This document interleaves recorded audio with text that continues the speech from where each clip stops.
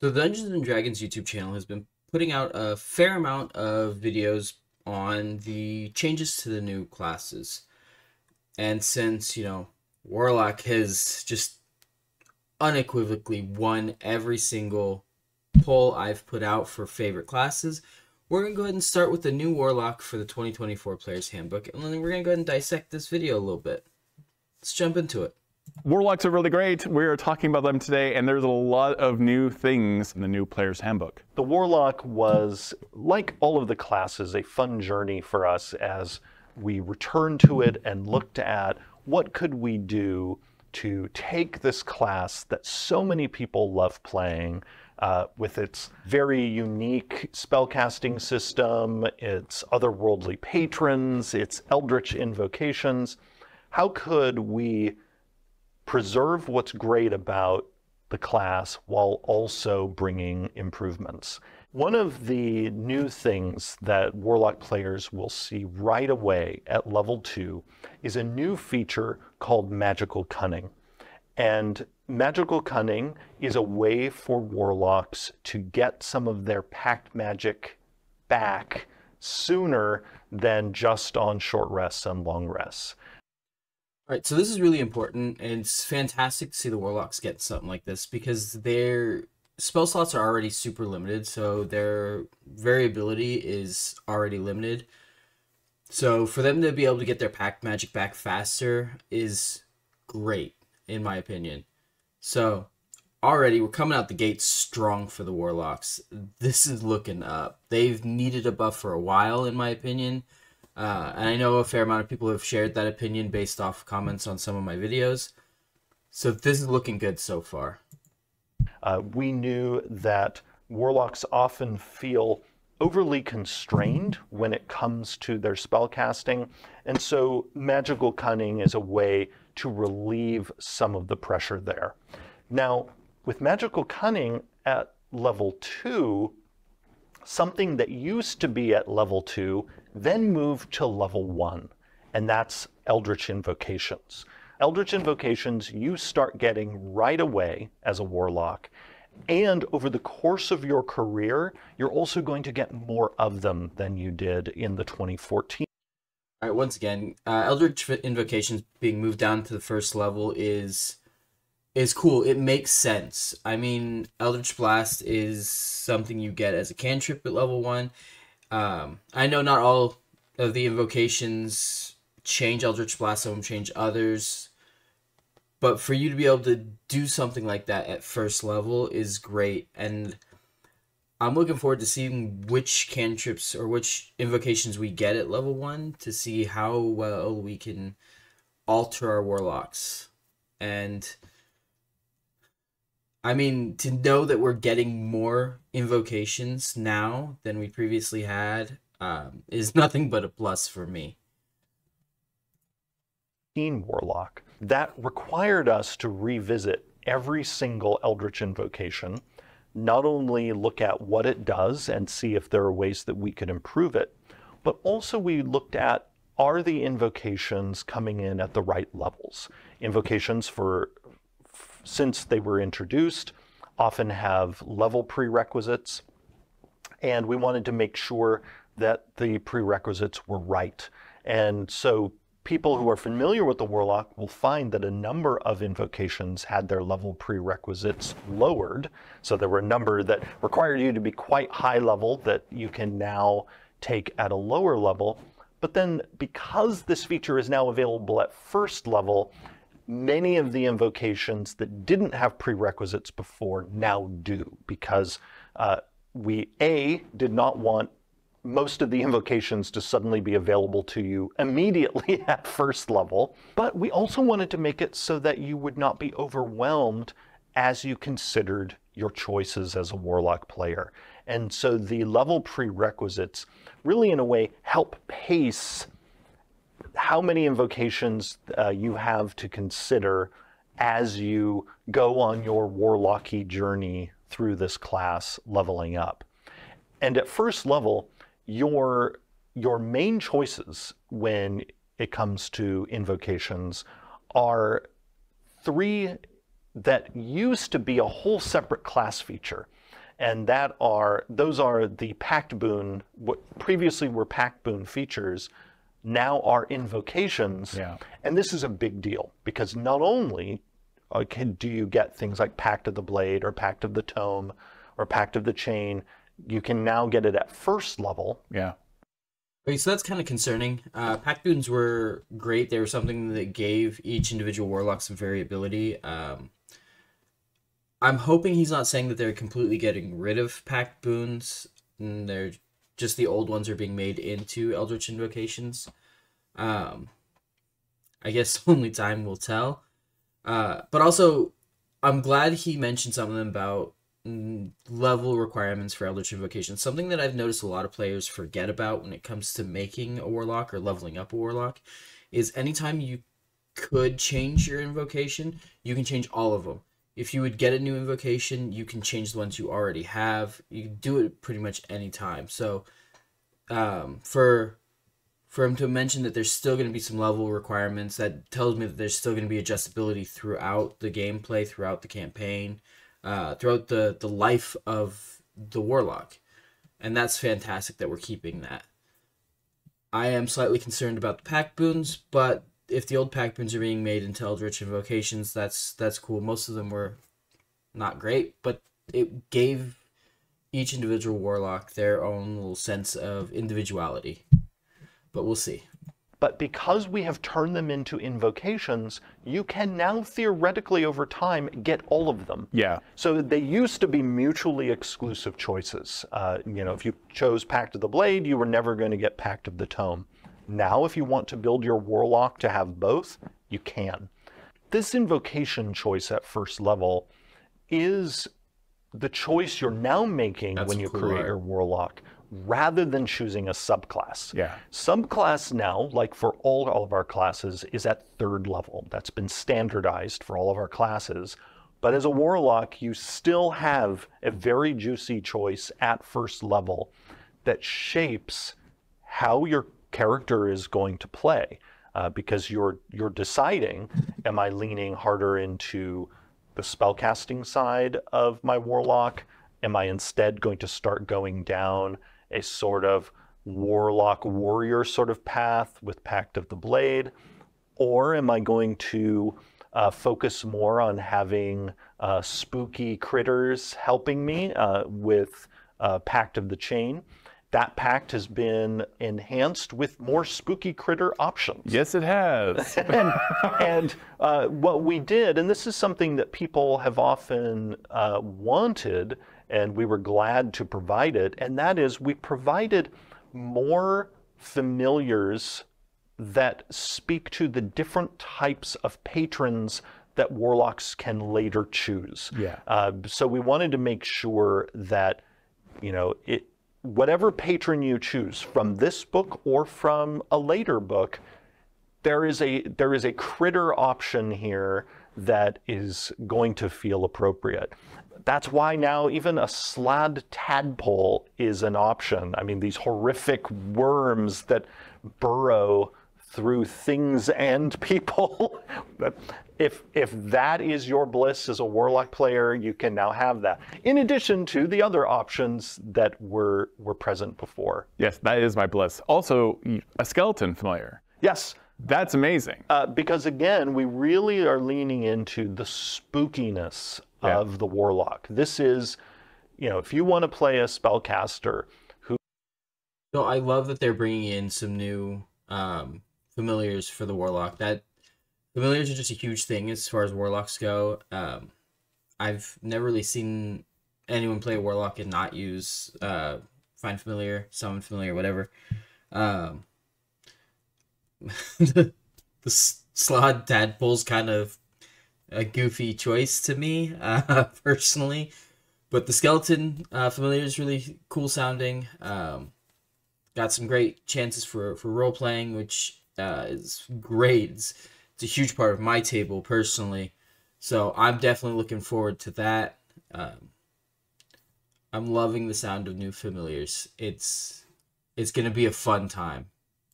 Who has all sorts of, spooky and occult magic that is what this class is all about. So you also have a skeleton, but then on the other end of the aesthetic spectrum, you also could pick something that is more whimsical or helpful, like a pseudo-dragon, or the sprite, which was available before, or a brand new monster, the Sphinx of Wonder. And the Sphinx of Wonder is a celestial that is here, speaking to the fact that one of the patron options in this book is the celestial patron. And then also the Sphinx of Wonder is a part of a reimagined family of sphinxes that people will get to see in the new monster manual. And the Sphinx of Wonder is one of the stat blocks that is available. I'm so happy to see the Sphinx of Wonder. The Sphinx of Wonder, if I remember correctly, it was from 3.5. Somebody correct me if I'm wrong on that one. It's been a while. But Sphinxes in general are cool monsters just to see. I've never seen one be a familiar or something that you can have help you past the occasional like NPC. So for there to be a Sphinx familiar for the Warlock, that's great. I'm not quite sure how it's going to work out since it's a celestial, but maybe they'll touch on that. There's still 24 minutes left of this video.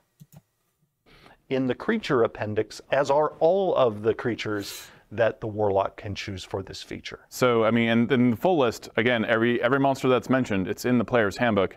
Imp, pseudo-dragon, quasit, skeleton, slod, tadpole, which I love, Sphinx of Wonder, sprite, and even a venomous snake. Yeah, the venomous snake used to be an option in the Find Familiar spell itself, but now it is actually specifically a Warlock option. Awesome. Particularly because the venomous snake was actually mechanically better than all of the other options in Find Familiar. Yeah. And so it has moved into the Warlock list. And this, again, like if you went back to the chain, you have abilities later that enhance. So you can use a bonus action to cause them to attack. They could like swim or fly. They get all these other abilities if you choose to continue to stack. That's what I like about Warlock so much, is they're so modular. And that flexibility in building the character is true for each of these pact options that you choose at first level. Because if you choose Pact of the Blade, there are also later invocations that you can take that further enhance it. And enhance it in ways that the 2014 Warlock did not. You can get to the point where you are making extra attacks and healing yourself with your blade strikes. That is really satisfying and allows you to really be powerful as a weapon-using Warlock. It used to be that you had to have a subclass that sort of really unlocked this. Yeah. That is no longer the case. Now you, with the base class, have this as a legitimate option. Pact of the Tome also has later invocations that build on it. But then also Pact of the Tome speaks to the fact that spellcasting in general for the Warlock has been enhanced. So in addition to there being the magical cunning feature that I mentioned before, we've also made more of the invocations work with more of the Warlock's spells than before. Yeah. So it used to be that most of the invocations that modified spells only pertained to Eldritch Blast. Yeah. And now, this is exciting for me as a person who enjoys playing Warlocks. Granted, I enjoy playing every single one of our classes, and I really love that we've now made it so that if you want to modify other cantrips, you can now do that. And Eldritch Blast is still fantastic. Yeah. It, is still a Warlock. All right, that's fantastic that the Eldritch Invocations are in fact going to be usable to enhance other cantrips. Eldritch Blast is still going to be the bread and butter of the Warlock class. It's just how it's always going to be. Not that there's anything wrong with that. It's good to know, though, that we can enhance our other cantrips. Hopefully, there will be some that enhance some of the leveled spells as well, but who knows? So we'll have some form of variability. We don't have to just rely on Eldritch Blast anymore. And that is just so fantastic. They are, so far, with the Warlock, doing everything right. Just about everything right. Block-specific cantrip, you really cannot go wrong, but you now have more build options when you come to this class. You could have Ray of Frost that also knocks people back. That's a great example of the kind of fun combo that we have built in here. I mean, because just think about that. You can hurl someone back if you decide to use Repelling Blast with Ray of Frost instead of Eldritch Blast, hurl someone back and slow them. Yes. Which is essentially making your Ray of Frost slow them even more effectively. Yeah. Because it's going to, assuming they were trying to get to you. Yeah, yeah. I mean, maybe now they'll just decide to run towards somebody else, but that's probably what the Warlock was going for. Yeah. Among the new invocation options, we even have like Lessons of the First Ones, which is a brand new invocation that simply lets the Warlock take another origin feat. Yeah. Those feats that, you know, every character gets one now when they make their character at first level. Well, if you as a Warlock simply want to get more of those starting feats, that is one way you can use your invocation choices. So if you're looking for more, like maybe you want the skilled feat, the alert feat, luck. Tough, you want more hit points. No, again, more modular, more customization for like what kind of creepy Warlock you want to play. And that invocation alone opens up so many modular build options because it gives you access to all of the origin feats. Yeah. And that's why in many ways this class is the character builder's paradise. Yeah. because of how many different ways you can combine all of these options. It will be very hard to meet two Warlocks that are exactly the same. Yeah, exactly. And that's something we were going. You know, I hope they're right on that. A lot of the Warlocks I've seen in the games that I've run, they've just been copy pastes of the one before it. Unfortunately, I don't think that there will be too much of a variability between Warlocks for too terribly long. Somebody will find the build that does the most damage, and that's what people are going to play as. You know, it's saddening, but a lot of people just want to do more damage. They want to be the star of the combat, and I get it, but let's as a whole try and step away from that and just have fun, you know? Build your Warlock the way you want to in order to have fun. Don't worry about combat, you know? I hope they're right, though. I hope that they're all kind of, like, equal, so there will always be different Warlocks. But I've seen what players do. I've been playing the game for way too long at this point. I've unfortunately seen the way powerful classes devolve, and I just hope they're right. For we, you know, while wanting to preserve the special identity of like Eldritch Blast and all of that being a part of this class, we also really wanted to open up more ways to build your Warlock and play your Warlock. And people are going to find that we did that not only in the base class itself, but also in the invocation options, and then also in the subclass options. I mean, another big enhancement that I absolutely love is you can call upon your patron. Yes. Which seems so fundamental to being a Warlock. Yeah, so we realized while revising the class that the class had no built-in way to just chit-chat with their patron, even though that is such a common shtick in campaigns to have Warlocks, you know, wanting to basically, you know, call HQ and find out what their patron is up to, or to fight with them. Because so, I don't have a problem with this personally. It looks like they went, oh, you know, clerics can call upon their whatever god or goddess they follow. That seems like a neat idea. Let's give it to the Warlocks as well. And while there's not a huge problem with that, I'm struggling to figure out how they're going to incorporate it in such a way that it doesn't just feel like knockoff cleric, knockoff channel divinity. Um, and I mean, I don't know about the rest of the DMs out there, but me personally, I would always incorporate conversations with a Warlock's patron throughout the campaign, just to give them a chance to roleplay, just to give them a chance to pick up a new side quest, fun stuff like that. So that was never really an issue to me personally. I don't know about other DMs, other players. So I like the idea of it. I like the concept of it. I'm just struggling to think of how they're going to do this without it just kind of feeling like a cheap Channel Divinity knockoff. But once again, only time will tell. Because of course some warlocks don't like their patron. Yeah. It's sort of a boss that they're estranged with, or just a battery for their power that they don't actually like.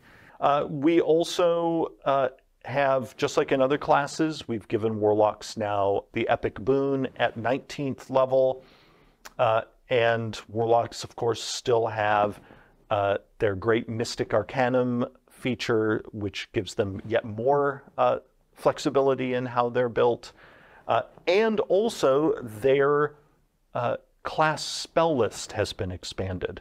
And this is true of every class in the book. Every list has more spells on it, but I think this will be especially great for warlocks because their class spell list was pretty short before. Now, it's still not... Now, the Warlock's class spell list being increased is cool, especially if they're new spells, not old spells that other classes had that now the Warlock has. But it wasn't really necessary. I feel like the main reason the Warlock spell list was so small is because they've got no spell slots. Their spell list is irrelevant to some extent because the maximum amount of spell slots they end up having it by level 20, I want to say, is like 9. Pretty sure it's 9. Unless they increase it with the 2024 Player's Handbook.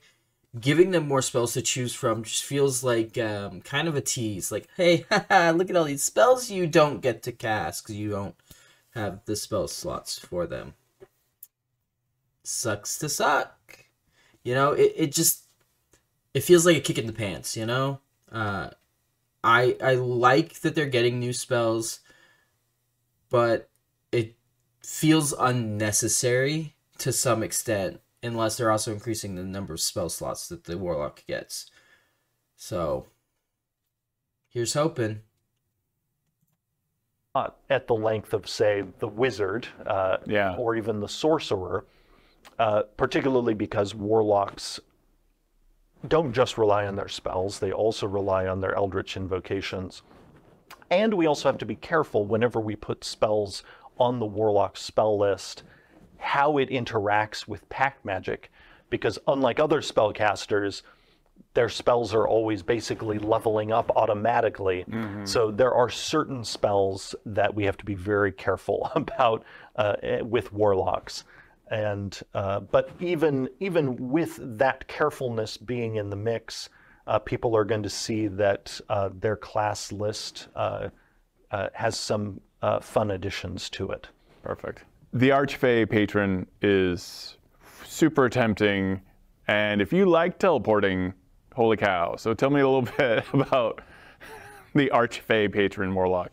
We looked at the Archfey patron from 2014 and felt it needed a major enhancement. Yeah. People have often loved the theme of it, of forming a pact with, a member of the Fey court, and whether this is a person like the Prince of Air and Darkness or an archhag.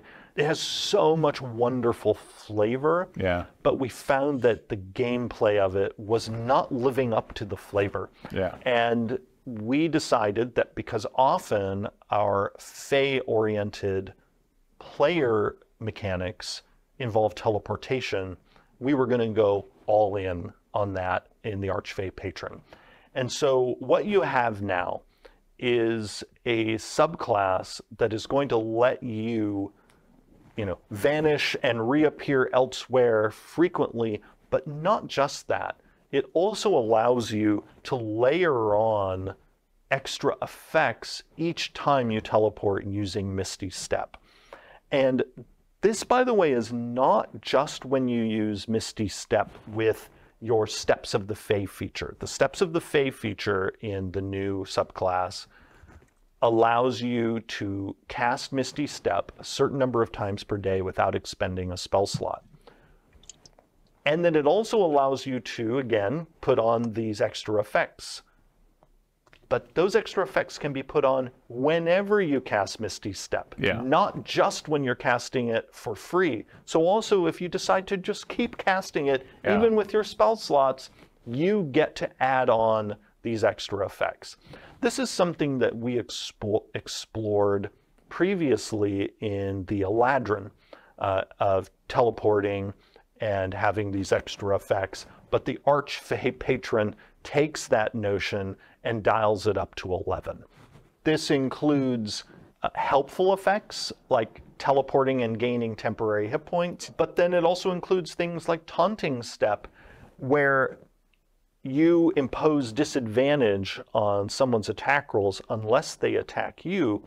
Now, and you as a Warlock player might be wondering, why would I want to encourage someone to attack me? Yeah. Well, I'm glad you asked, because as you go deeper into this subclass, you'll see that you then start gaining abilities where you can then punish people for attacking you by dealing psychic damage to them. You can also make it so that you turn invisible, and so now suddenly they have disadvantage to attack everybody else, but also you. We loved this shtick so much that in the level 14 feature, which is brand new, Bewitching Magic, we've made it so that once you reach this level, whenever you cast an enchantment or an illusion spell, hey, you can also Misty Step. And that Misty Step can have these extra effects. So this is going to be ridiculous in all the best ways. We really wanted that Fae flavor, which includes often a kind of trickster element. And you're going to see this here of you're vanishing, you're reappearing, you're messing with the foe. Monsters are going to hate this Warlock. And this is the core identity of being a Fae, having a Fae patron. Yes. Again, I look forward to people. This seems super fun and incredibly broken. I know some of my players are going to try and use this and they're going to just break the absolute hell out of it. And that's great. I think it brings on the air of a fake creature, like he said. And that's great. The massive amount of teleporting is going to get tedious to track, I'm sure. Especially with the Bewitching Magic. But I am looking forward to seeing this put into play. I think this is going to be one of the most played subclasses for the Warlock just because of how fun the free Misty Steps can be.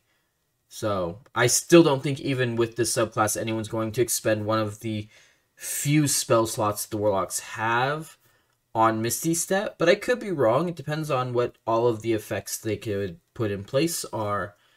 I just really doubt that anybody's going to want to waste a spell slot for Misty Step instead of, attacking. But, hey, we'll see. Diving in, people got to see a version of this in the Unearthed Arcana process, and it is just a teleportation fantasia. Yeah, that leads us into, let's talk about this Celestial Patron. So the Celestial Patron originally appeared in Xanathar's Guide to Everything. It's now graduated to the Player's Handbook, and in the process, we have enhanced it in a number of ways. This subclass, along with the others, gets to benefit from the expanded spell list and spell chapter of this book. And I'm bringing that up now when we're with the Celestial Patron, because one of the spells we were able to add to their list of spells is Summon Celestial, one of the new summon spells. And you're going to see that in a number of our classes that have either patron lists like this, or the oath lists in the paladin, or the domain lists in the cleric, and so on and so forth, that these subclasses really have benefited from the expanded spell chapter in this book. Also, something we didn't talk about with the Archfey patron, which I'll mention here, all Warlock subclasses in the book have a major enhancement when it comes to that list of spells they get. Because in 2014, that expanded spell list that each patron provided simply gave you an expanded list that you could choose from when choosing the spells that your Warlock knew. The major difference now is you automatically have all of these spells always prepared, and they do not count against the spells that you prepare with your pack magic feature. That's amazing.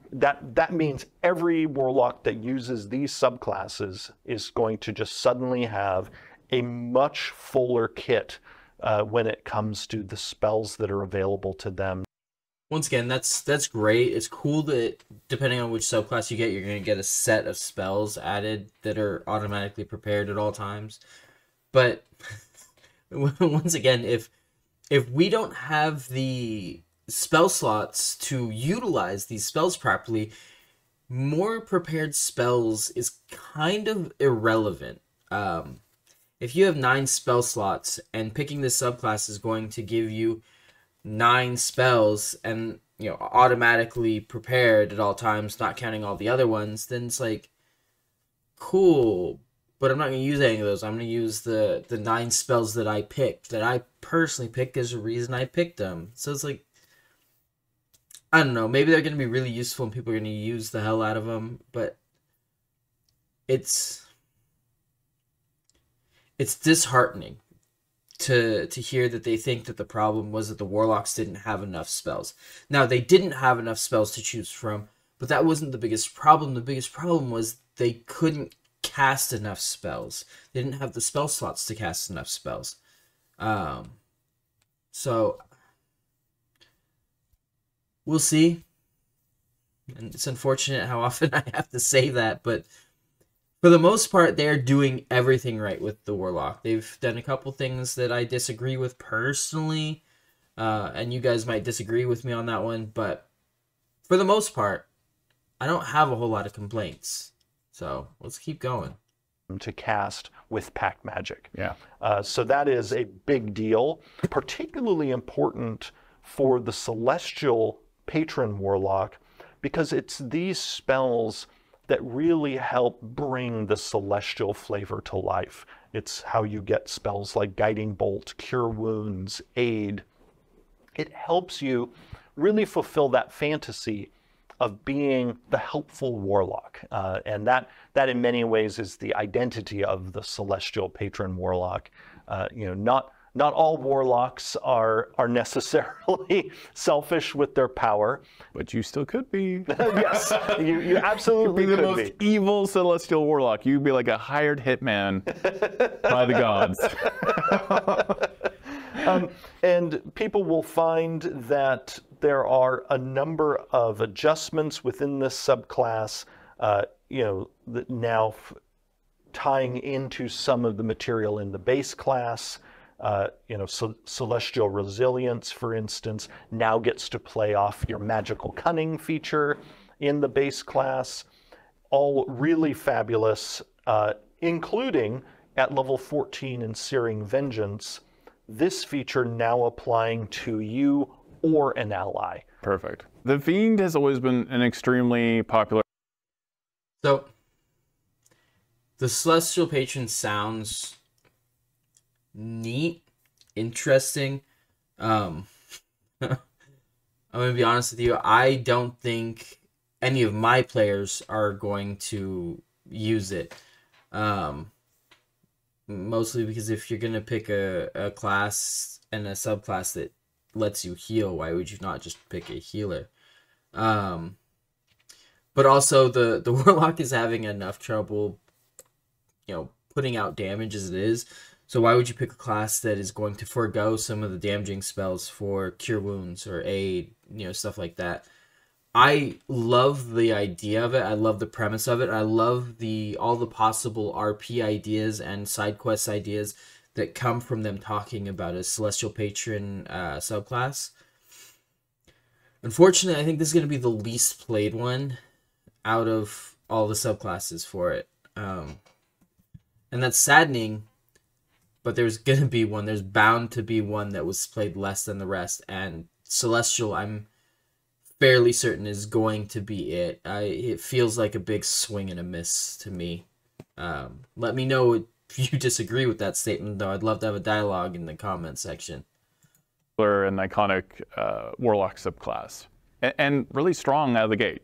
The Fiend of the 4 subclasses has the most of its sort of 2014 pieces still present. Right. But those pieces have all been enhanced. The spell list has been revisited. You can use some of your features more often than you could before, like Dark One's Own Luck. Hurl Through Hell is still terrifying, but also has sort of clearer functionality than it had before. You also, with the Fiendish Resilience that you get here, magical weapons no longer bypass your resistance. That's fantastic. Yeah. So this of the 4 subclasses is the most like what it was before, but even so, you're going to find just a bit better. Oddly tanky in Baldur's Gate 3, really, because that constantly killing of a creature and getting temporary hit points, bouncing around like that, just kept you alive on the battlefield much longer than I anticipated. That tankiness in Baldur's Gate 3 is also here in spades, because probably the biggest enhancement for the Fiend Patron is in Dark One's Blessing. Yeah. Because now you gain its benefit whether you're the one who drops the foe or someone else does within a certain distance of you. So you are going to be farming those temporary hit points much more easily than you ever could before. Great old ones. This one is, for all intents and purposes. All right, so that is great. I love that they have a subclass that they left mostly the same, and they just tweaked it just a bit to, one, match the rules for 2024 for 1D&D, for D&D 6th edition, whatever you're calling it. Personally, to me, it's 6th edition, but that's neither here nor there. I love they've made it tankier. It's got some more survivability, which other casting classes don't necessarily have. I love that they don't have to be the one to do the final blow, the finishing blow, to get those temporary hit points. They just have to be close to whoever does. By the sounds of it, they'll also get temporary hit points if one of their allies goes down, if they're within range. I don't know, I don't have the player's handbook in front of me. I'm not one of the 11 people. But judging by what they just said, that's what it sounded like. And that'd be really cool, because that means if one of your allies goes down, that means that you're in a bind, you're having issues with this fight. Now you're having a little bit less issue with this fight because you got some temporary hit points. So you could potentially save your players' lives with that. And, that's great. This is a new subclass. We really rebuilt the subclass from the ground up, just like the Archfey Patron, because we felt that the Great Old One Patron in 2014 oozed with flavor, and I very purposefully literally choose the word oozed with this subclass that is all about entities like Cthulhu. Yeah.